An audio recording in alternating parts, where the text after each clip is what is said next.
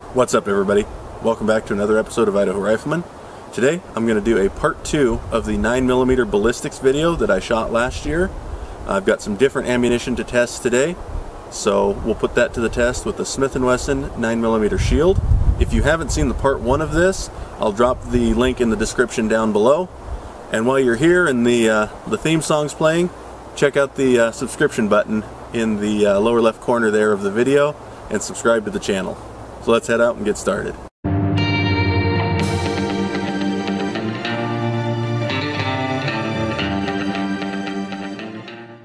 Alright everybody, the first round we're going to put to the test today is Grizzly 115 grain jacketed hollow point.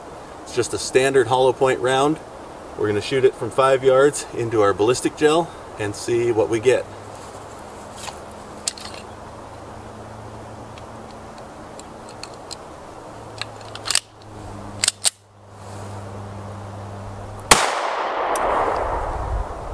Let's go take a look.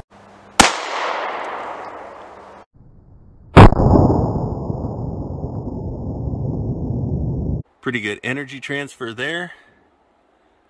And that's where our round came to a stop.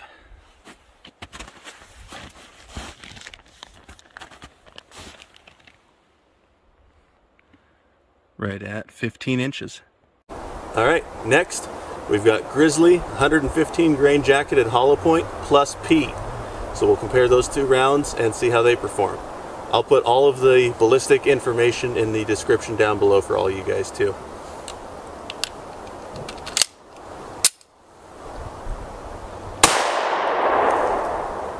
Definitely a little more kick to that one. Let's go see how it did.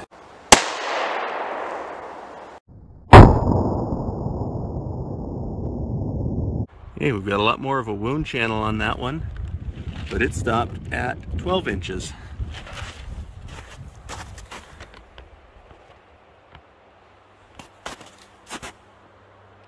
Even some piece of jacket in there. Next round we have is Sig V-Crown 365. This is an optimized for concealed carry round, so we'll put it to the test. It's a 115 grain jacketed hollow point.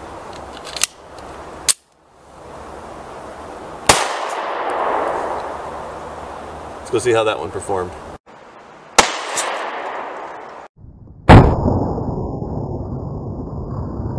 A good hit, good energy transfer, a little bit of drop, and it stopped right there about that 14 and a half. Next round is Federal Premium 124 grain punch jacketed hollow point. I haven't actually seen these rounds before. I think they must be fairly new, at least they're new to the area that I'm in. So kind of excited to put this one to the test.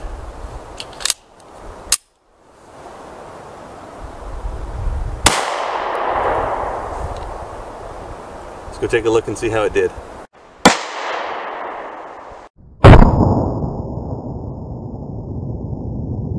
That round also had about 15 inches of penetration, very similar to the Grizzly jacketed hollow point.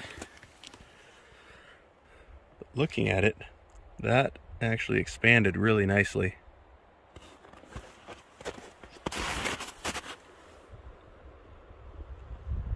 Has a good bit of punch, if you will. This will be the Hornady 115 grain FTX critical defense round.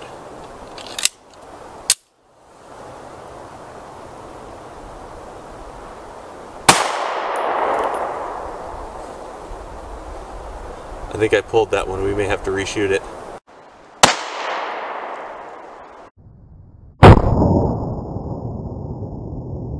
I'll hit right here.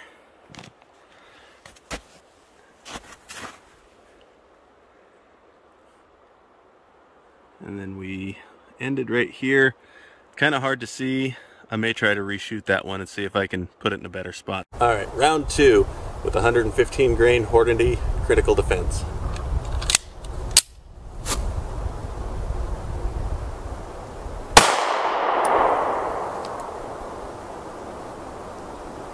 Well, now I'm starting to think it's the ammunition.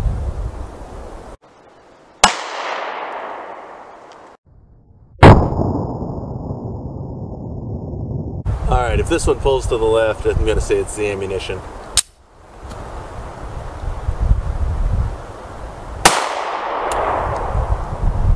That looked better. Take a look.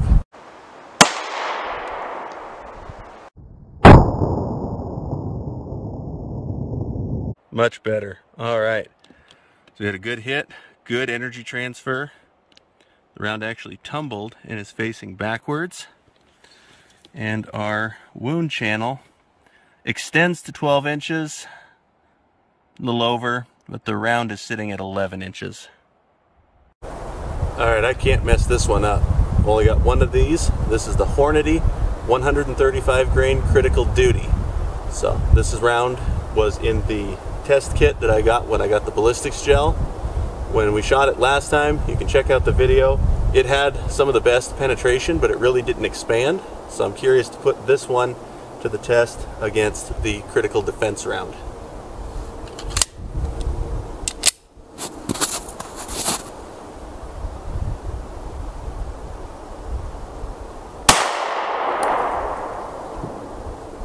Let's see where that one went.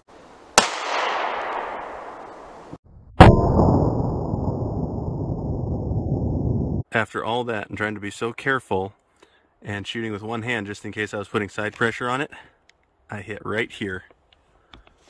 Almost in the exact same hole as this other round. But we do have a little bit of a wound channel we can define, and we can see that round actually zipped through the first 16 inches here into this block. Oop, there it was right there. So it came out of the bottom of the gel. There's the imprint right there. And it's resting right there. And we're looking at 25 inches to where the impression of that round was. It came out of the bottom of the gel back here about 18, it looks like. And then stayed between the gel and the table and impressed itself at 25, 26 basically. All right, let's dig these rounds out.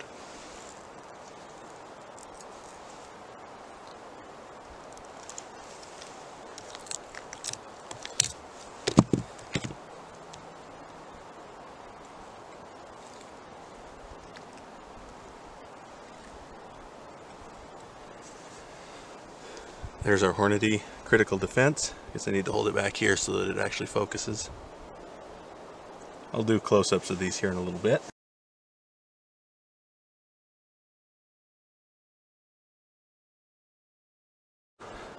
Alright everybody, here's the rounds we shot. This is our 115 grain Grizzly jacketed hollow point. This is the 115 grain jacketed hollow point plus P from Grizzly. That really chewed that round up. A lot of expansion on that. We had our 115 grain Sig V-Crown 365. Good expansion on that. This is our 124 grain Federal Punch. Good expansion.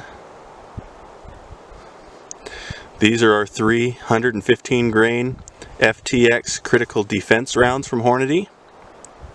All of them expanded pretty nicely. And this was the one that was away from all the rest of the rounds that we shot. Looks like I might have ticked that one at some point. And then here's our 135 grain Hornady critical duty.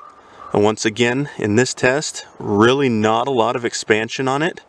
It kind of kept that same profile, mushroomed a little bit, but it also had quite a bit more punch through the gel than the rest of the rounds did. But overall, all very good rounds. I really like the Sig V-Crown personally. I'm not paid by Sig, I'm not sponsored by Sig or any way to say that. That's just kind of my preference and what I've seen. But if you're worried about over penetration with your round, the Plus P Grizzly performed really well, stopping short in the gel and giving a really good expansion. Alright everybody, that's going to wrap up this week's episode of Idaho Rifleman with the 9mm Ballistics test part 2. I hope you enjoyed the video and found it informative. If you did, be sure to click like and then click subscribe in that lower corner If you've got your phone in landscape mode, there's an icon in that corner of the video. If you turn your phone to portrait mode, there's another subscribe button down below that.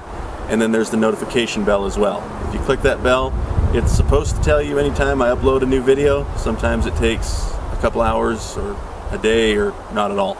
But at least gives you a better shot of knowing when we put something new up on the channel. Be sure to share this with your friends and family and anybody that you think would be interested. Let's keep pushing towards that 1,000 subscriber mark. We just passed 500. I'm really excited about that. But for those that remember, Mrs. Rifleman said I can buy a new gun when we hit 1,000 subscribers, and that gives more content for you guys.